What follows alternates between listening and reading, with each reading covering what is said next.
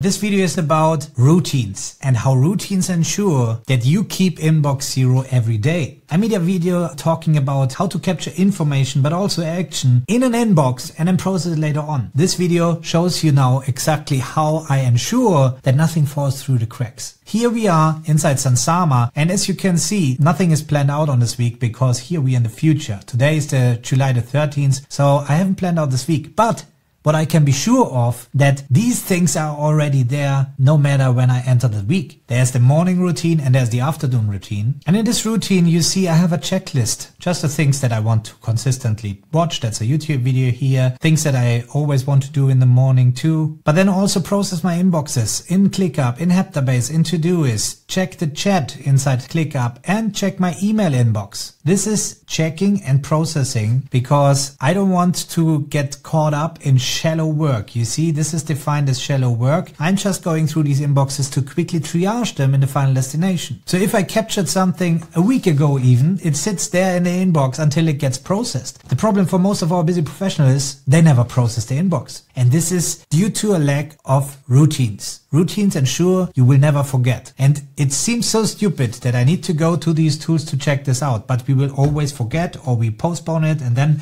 it will never become a habit that you go through these inboxes. That's why I'm using all the tools inside the browser, because with one click it opens up heptabase, it goes directly to the inbox, and here now I added something to the inbox. You see it's there. I might have just captured this on the phone, maybe on the go, maybe during a meeting. It all just goes into the inbox, and now in another state I'm calmly processing this. So here's the note.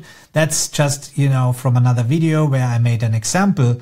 Conclusions about XY. I just added the source with a click of a button. I'm going to the context of the source. If you follow me on this channel, you know what this is all about, that this is now going to ChatGPT. Here's the context. But it doesn't matter. You see, it all started with the routine. It brought me to the inbox, and now I calmly can think about what do I do this? Do I just keep it in my cards, or do I now move this to a whiteboard or anything like that? I can now calmly on my desktop think about what I will do with this next. And the same applies for ClickUp. When I go to ClickUp via the routine link, it opens up the inbox, and now I can work through my inbox on ClickUp. And the same for Todoist. Boom, that's it. And same for the email. It opens up superhuman, and now I can process the thing. That's all I need to follow every day. And by doing this, there's no effort. Many times I don't even need to open it up because I know the inbox is empty anyway. But if not, I can quickly triage it into the final destination. So therefore, I don't have to think about where things go at the moment where I'm capturing things, and then calmly decide what I will do with this action item later on. Same as for ideas. Many ideas are amazing at the moment where we have the idea and become stupid 2 days from now. Sometimes it's really good to let them incubate in the inbox until you get back to it and you realize it's actually nonsense. So many times I even delete the information that I just captured there. What do you think? Do you use already routines to your advantage to stay in control of your productivity system? Let me know in the comments below. And if this was insightful, give the video a thumbs up, share it with your friends, and if you haven't already, subscribe to the channel so I can catch you up in the next one.